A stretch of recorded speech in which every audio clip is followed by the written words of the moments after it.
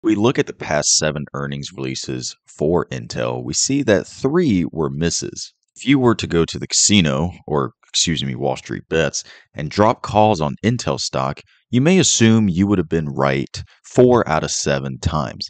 Not bad, right? Well, not quite.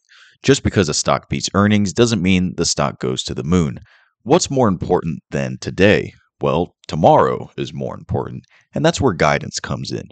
There may be an earnings beat, but if the guidance or forecast comes in weak, just like how much I can or rather can't bench, then the stock is going to drop. So, what am I trying to say here?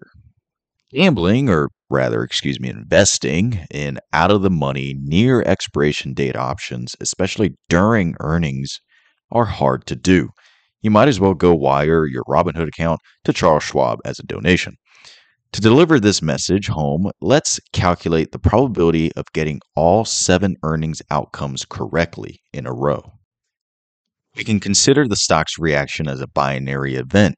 Either the stock goes up or the stock goes down. This means that the probability of the stock going up is 50%. To get 7 correct predictions in a row for a binary event, we can take 1 over 2 to the power of 7. This means that we have a 0.78% probability of being right 7 times in a row. Not great odds, is it? You might be saying, well, I don't need to be right every single time. What about a couple times just so that I could afford to eat out this month? Well, what about just being right 4 times in the past 7 earnings? We can calculate this using the binomial coefficient. After some fun math, we get a probability of 27%, still pretty low.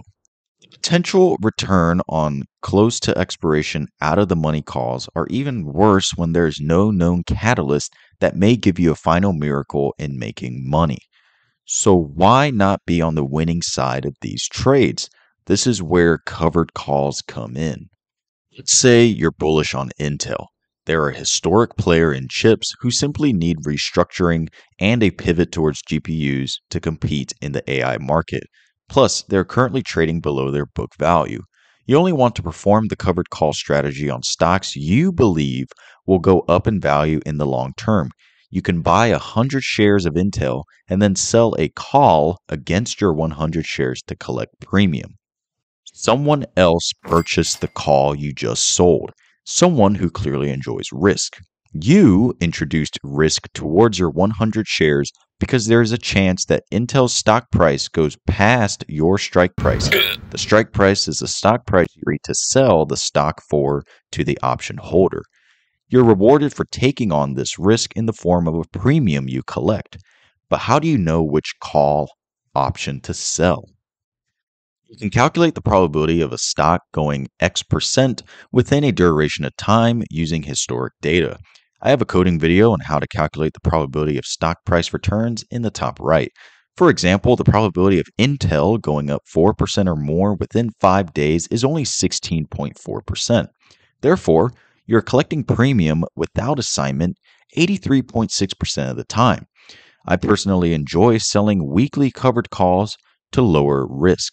When there's more time between today and the expiration date, there's more time for the stock price to rise past your strike price.